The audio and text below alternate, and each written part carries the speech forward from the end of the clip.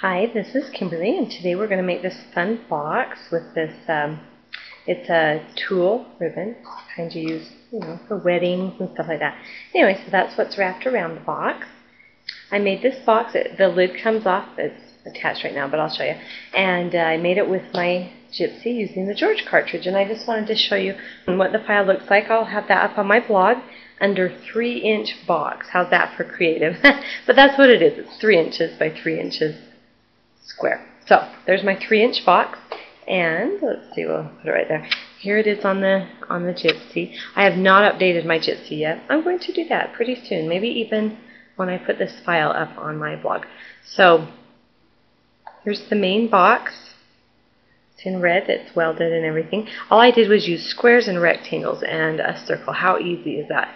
It has the little circle cut out for the ring, and like I said, it was really easy to make if you want to make it yourself. If you don't have the George cartridge, I just use squares and rectangles.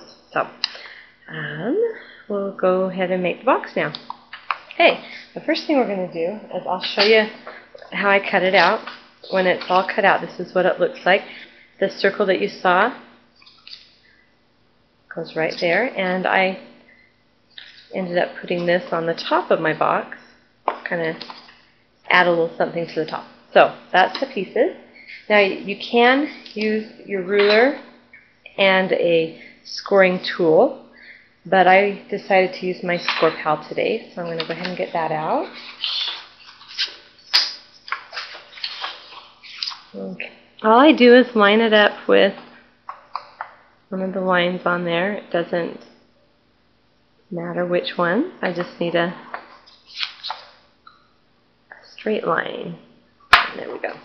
Okay, so pretty easy. It just, you fold it on each of the fold lines,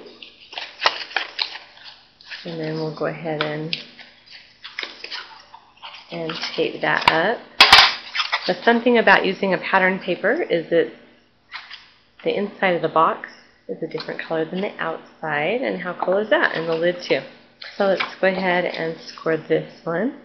Now, like I said, I'm just looking for a straight line. I'm not particularly using any certain measurement, just looking for a straight line.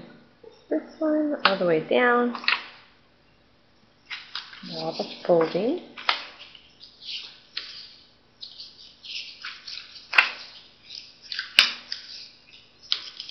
Now you'll notice that the circle is not centered. It's so that when the lid comes down, it only just covers a little bit of it. We'll glue this. I wanted to use the liquid glue on this. I thought it would be a little easier. And that goes right there.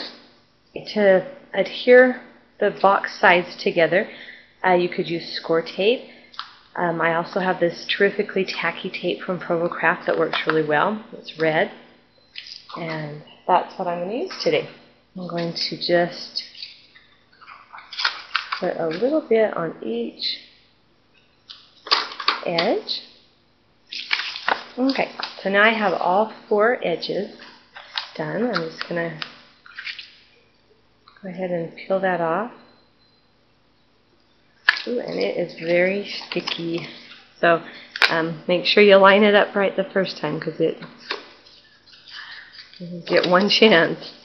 Okay, so I'm just lining those edges right up. Okay, so there we have the box. Alright, so we'll put that aside for a minute, and let's do the lid. Now, on this lid you'll notice I have the ribbon looking lacy thing. It's actually paper that I punched with the Martha Stewart doily lace punch, and then I cut it about 1 inch. I just put the box lid up there and measured it. So now I'm just going to fold each of these corners up, and there we have that. And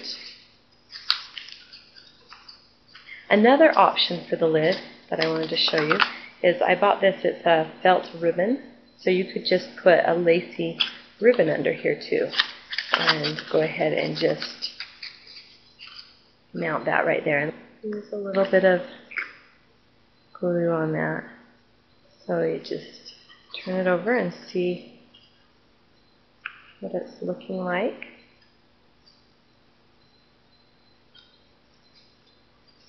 Okay, so now we have a fun little lace border on our lid. And then there's the Martha Stewart paper one. So you have options. Okay, so let's, oh, the rip back. That's what's next. Okay, I wanted to add a little bit of color to this, so I went ahead, and you'll want to pick the front of your lid at this point.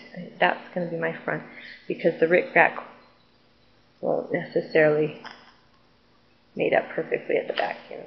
We'll try. Let's see. Okay, so same thing with the glue. Just hold it right there for a minute. Okay, while this is drying, I'll tell you that the pattern paper, the green and the pink, it's actually a two-sided paper. It comes from Crepe paper. It's the Blue Hills collection, and it's called Grass.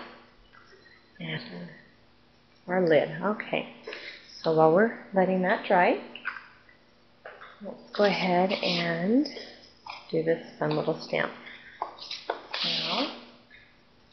Now the stamp came from Fiskars, and it says "You're so sweet." And I just took some scrap paper. Okay. Well, let's go ahead and ink up our stamp. And this is just scratch paper left over from doing the box. Let's put that right in the corner. Okay, let's try and get off the top.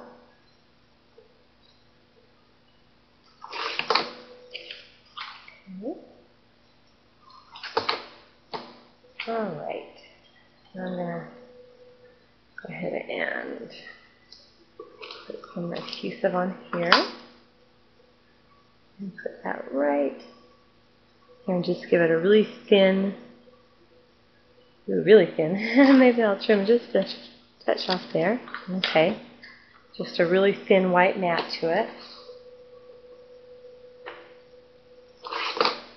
Okay, so there's our sentiment.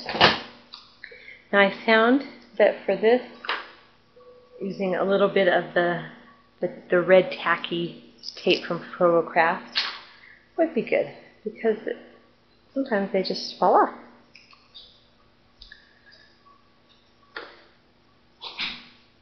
Okay, so there's our little sentiment, and I'm going to put it right there on the box. It's going to come up above the circle a little bit, but it's going to have this green of the box to mat it also. Okay. Alright. Oh! And I forgot to put the acetate in. You do that before you build your box, because now we got to figure out how to do it. Okay. Just going to go in here in the box. And that will be probably enough. Okay, so I just cut a piece of acetate a little bit smaller than the 3 inches. And it scratches and it gets dirty really easily, so treat it with care, I guess. Okay. And there we have it.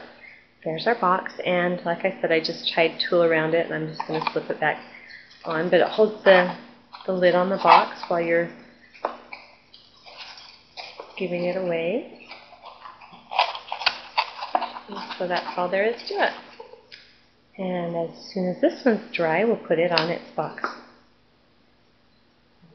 Thanks for watching.